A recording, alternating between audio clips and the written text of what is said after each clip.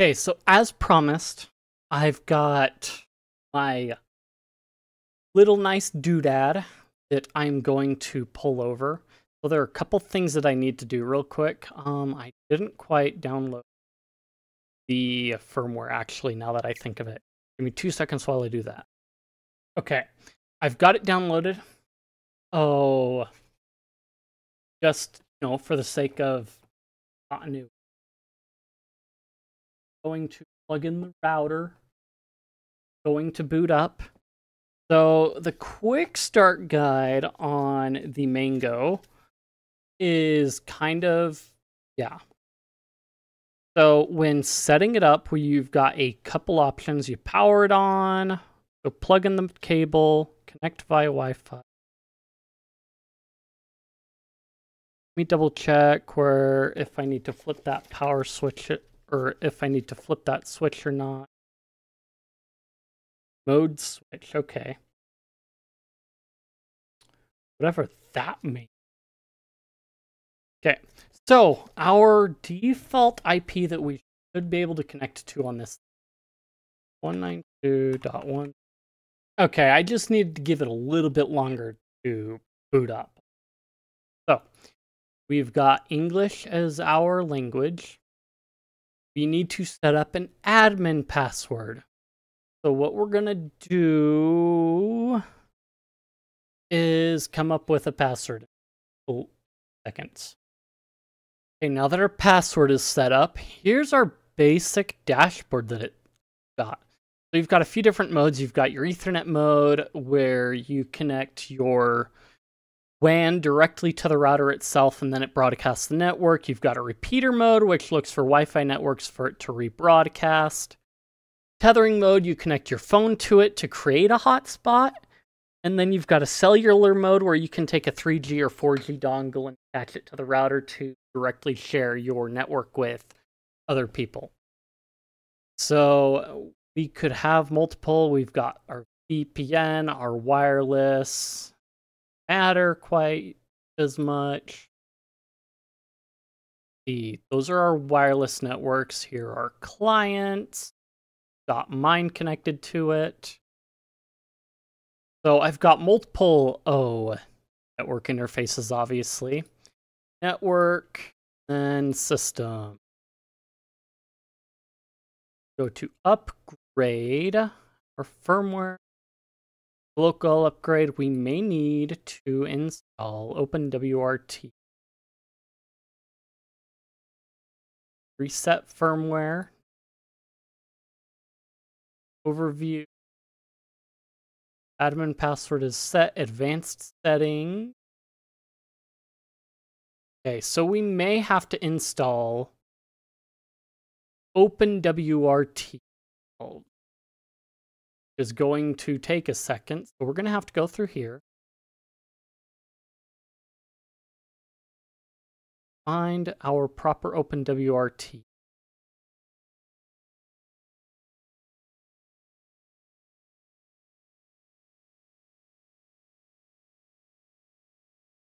I do have a second Wi-Fi adapter, like I said, but I'm using the LAN port anyway. So I'm going to look for OpenWRT for this particular device. Okay, for those that may have the same device or a similar device, I'm going to include this just for kicks. You're going to find the OpenWRT repository, firmware selector, and let us double check what version I need. 19.07.7. I go here, 19.077. Then I can go, I spell MT 300 NV2. Search for the model number, it's on the box. I can download the image, save file, save. And now what I'm going to do is now I can select a file, go recent, select that boy, verifying it.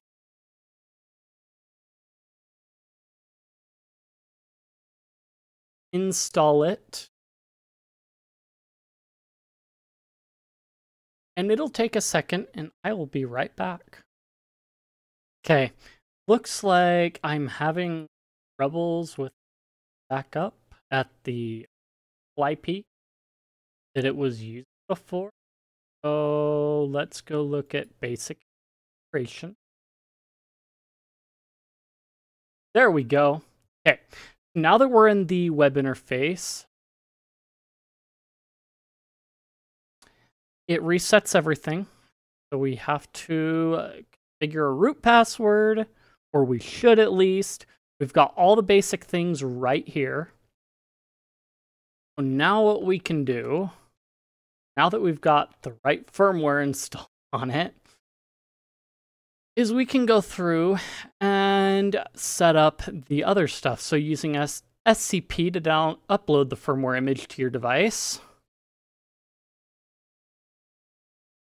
Okay.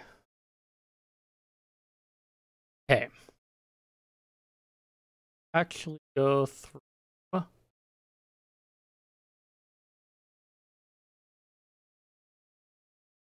Network. System. Administration. And change our root password. Okay, now it doesn't have to bother us about a password not being set. We should be able to go back to overview. Won't have that show up on our dashboard. So now we can go to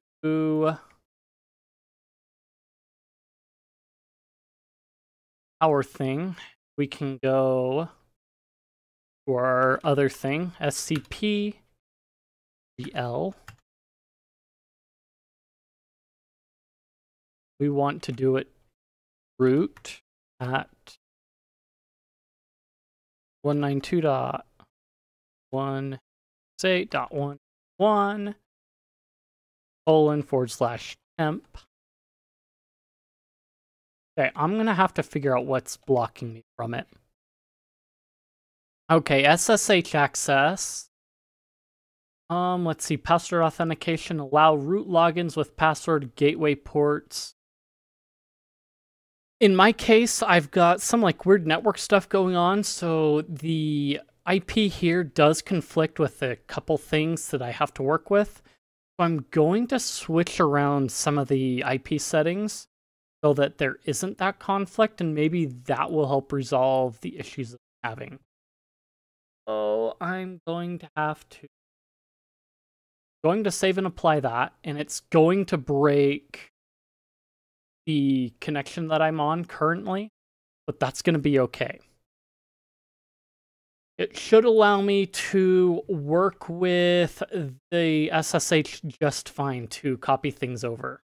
So now it's going to go back to Starlink. You can see that that's my conflict with it. I probably should have done this anyway to start off. Okay, now we're logged in. Should be able to go and try this again. Or not.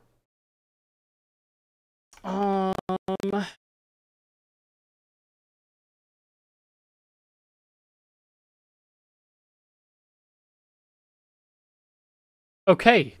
Are you sure you want to? Yes. Permission. Oh, wait.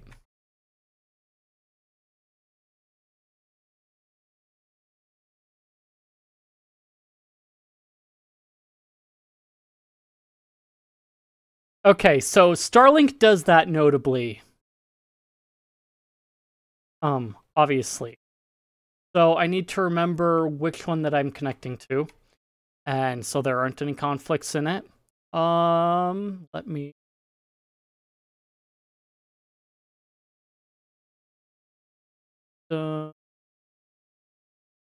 network.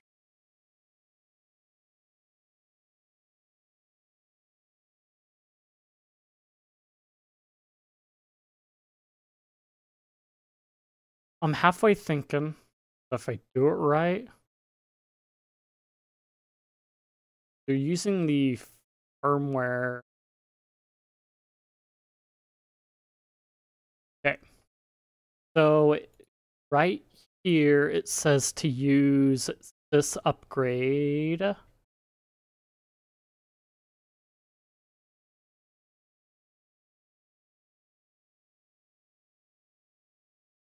So maybe.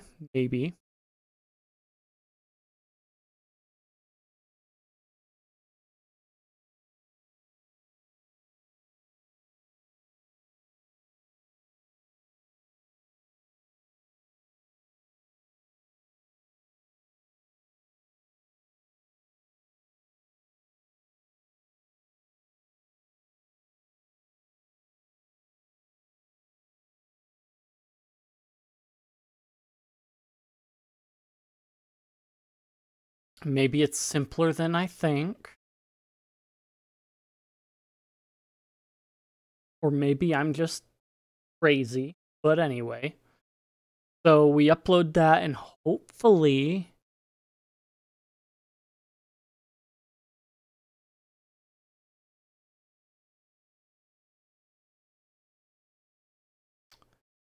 download repos gives us some troubleshooting stuff if we have troubles.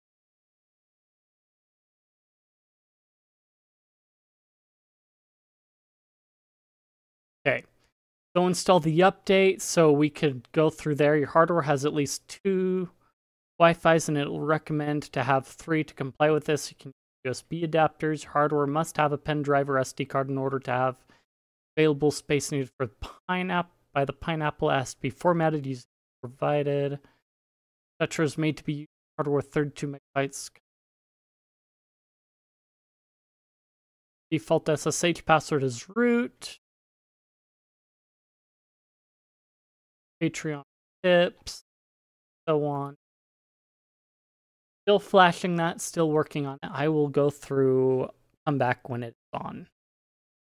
We're going to see if we can actually connect. Let me do... Okay. Now reconnect the LAN. Give it a second. There we go. Okay. So we are on the Wi-Fi Pineapple network now. So we can take this, that, copy, pasting. Oh. And now we have the Wi-Fi Pineapple set up. So now we've got all our functionality of the Wi-Fi Pineapple through Wi-Fi Pineapple Cloner. And we go from there. And there should be...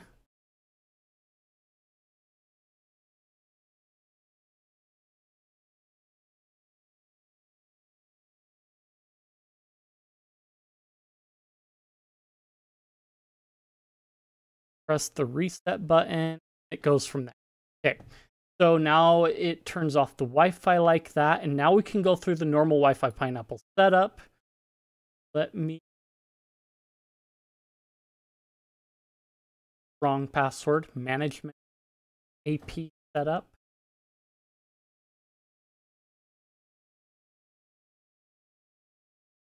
Hide manage AP. Open AP setup.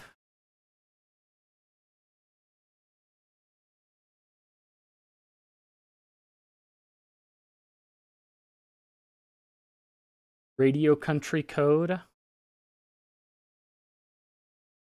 Let's go.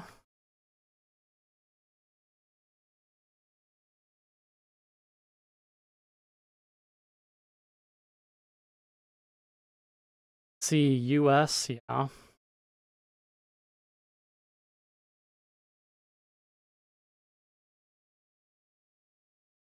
I want to allow web access via the WAN. SSID filter setting.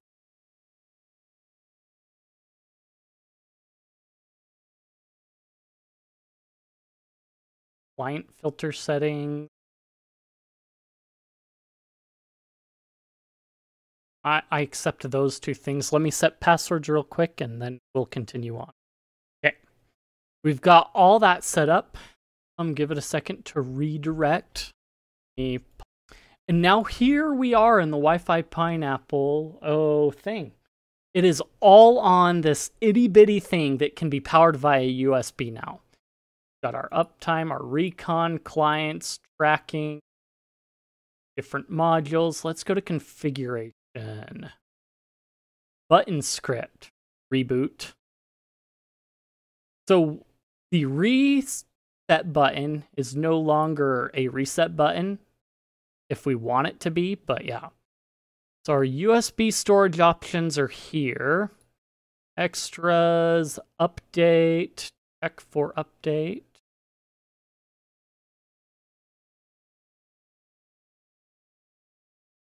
Module returned empty response. Very cool. So if we go back through our repository,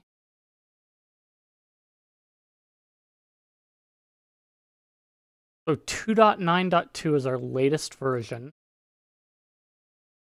PineAP, we can set that up, do normal things with it, I swear, reporting, logging, configuration, networking. Yeah, so I will mess around a little bit with it and go through a little bit of that. But other than that, this is actually pretty nifty. It was pretty easy to set up, took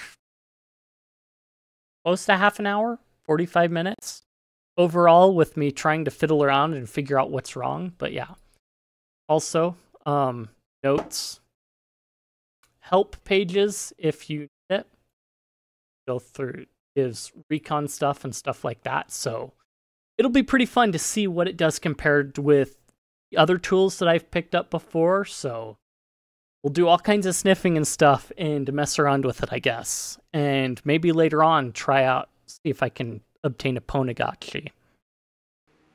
If you liked the content, if you enjoyed it, if you think I deserve it, like, comment, subscribe, leave any criticisms you have or what have you. I appreciate it. Feed that algorithm, like I said, and I will see you guys in the next one.